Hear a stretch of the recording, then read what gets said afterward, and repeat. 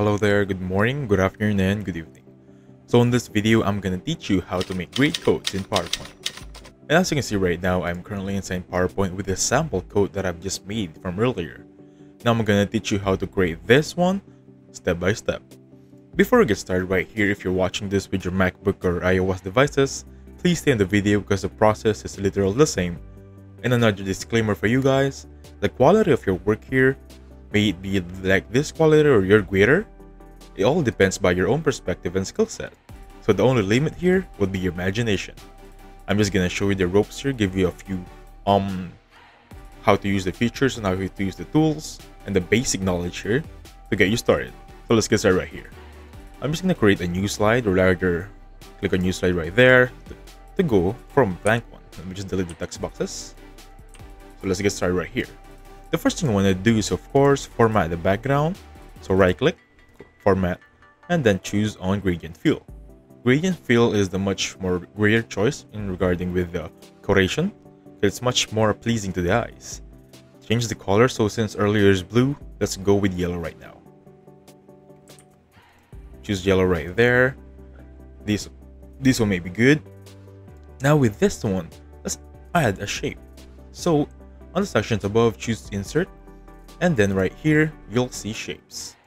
Make sure you choose on shape, and then a little tip for you guys: don't just hover your mouse, hold your left click, and then just do anything or drag the circle. It will not be the same size. So a little tip for you: if you're adding a circle or shape, make sure you hold the shift button. If you hold the shift button, it will be a perfect circle, and then the size will be by your own discretion. So for example, this one's good for me, and I'm good with this one. So how can I insert a photo there? First, we need to make it as a frame. So with this one being said, make sure this is gonna be with no outline. To remove the outline, make sure you're in this proper section and choose outline right there. Remove the outline, and then just choose the color of your fill. For example, since earlier is around pitch, I think I'm gonna go with green now. How about this one right here? Seems good to go. Now I'm gonna get the photo. Simply add insert right there, choose pictures, click on device. So this is gonna be Martin Luther King. This is gonna be by your own preference. You can add any photo, okay? So as you can see right now, this photo is on square. Our photo there is circle. How to add this properly? Make sure you highlighted the photo first, and then right click, click on format picture, and you'll see these options from above, picture format. Make sure you click on crop, and then crop to shape. And that being said, make sure you choose on circle for this one. If you choose circle, you'll see that part right there has become to a circle, but not much. If you want to adjust a little bit more, make sure you choose crop again, aspect ratio 1:1. And you'll see this option that you can play around with. So you can just increase the size to make sure your photo is inside the circle. And that being said, if you're satisfied with that one, make sure you just drag it to the circle. Easy as that. Now that being said, we need to make this a little black or white. Again, if you're satisfied with color, I'm not gonna stop you. I'm just saying that for me, I'd rather have it on black and white to give it a little bit more action or impact. And that being said, actually this is good enough.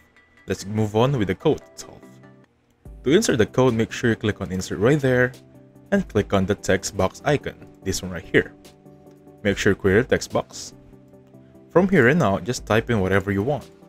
So for example, I'm just gonna type in a sample code for Martin Luther King.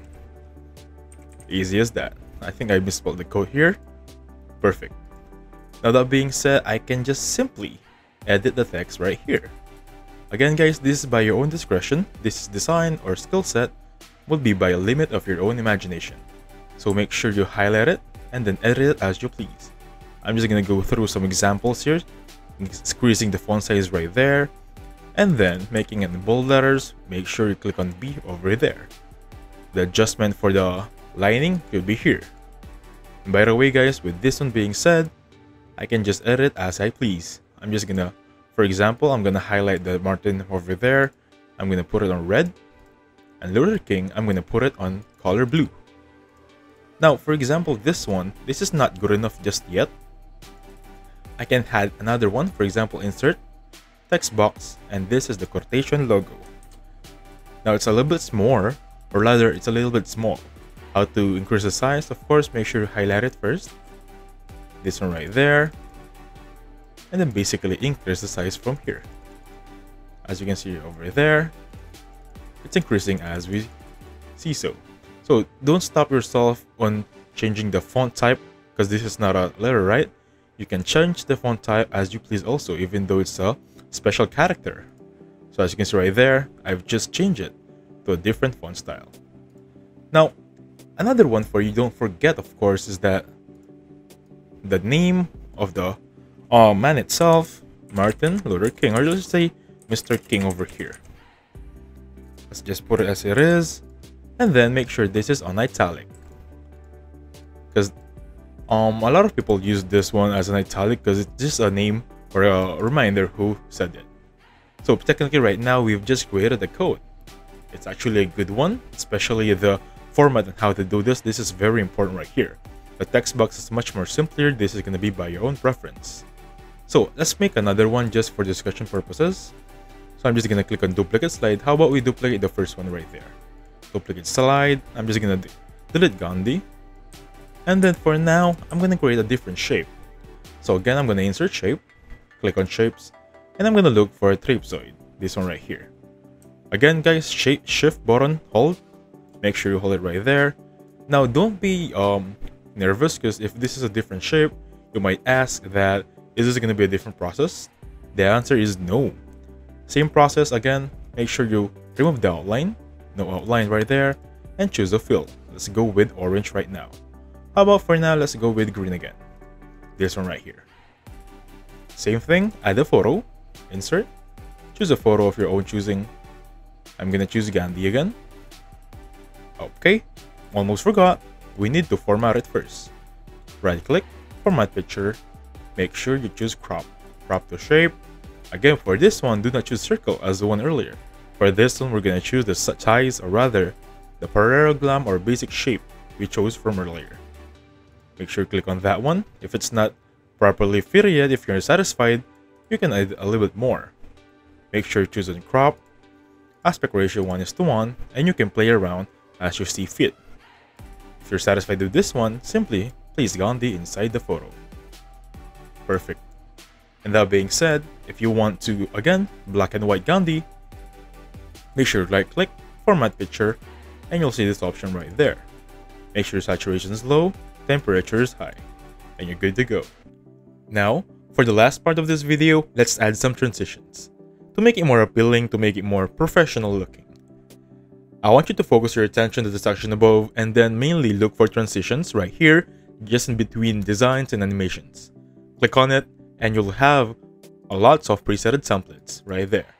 So just choose one. I'm just gonna choose this push up right there and make sure everything is set for push up.